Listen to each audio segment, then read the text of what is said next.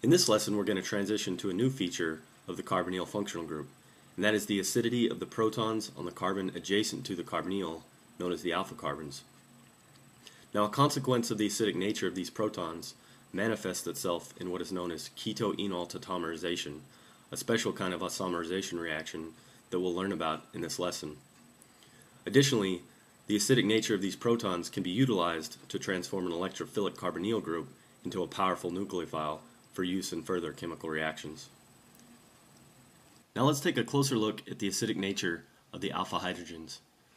Again, the alpha hydrogens are connected to the alpha carbons, which are both adjacent to the carbonyl group. Previously, the most acidic hydrocarbon that we studied in this class was the proton on a terminal alkyne. This proton has a pKa of about 25.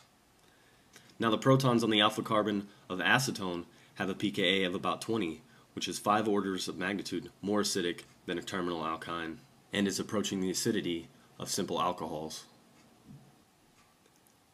A consequence of the acidic nature of the alpha protons of carbonyl groups is that carbonyl-containing molecules exist in two different isomeric forms, with the major fraction being the keto tautomer and the minor fraction being the enol tautomer.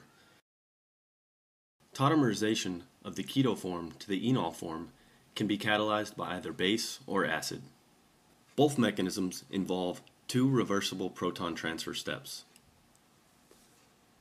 First, hydroxide deprotonates the alpha carbon to form the enolate anion. Then the enolate anion then deprotonates a molecule of water to form the enol tautomer. A key difference between these two mechanisms is the intermediates through which the mechanism proceeds.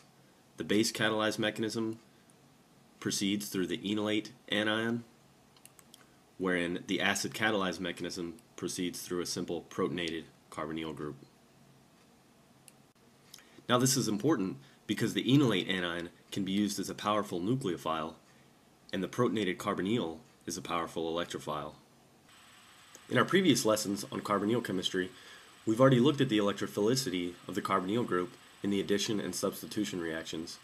Therefore, in the following webcast, we're going to key in on the efficient generation of the enolate anion.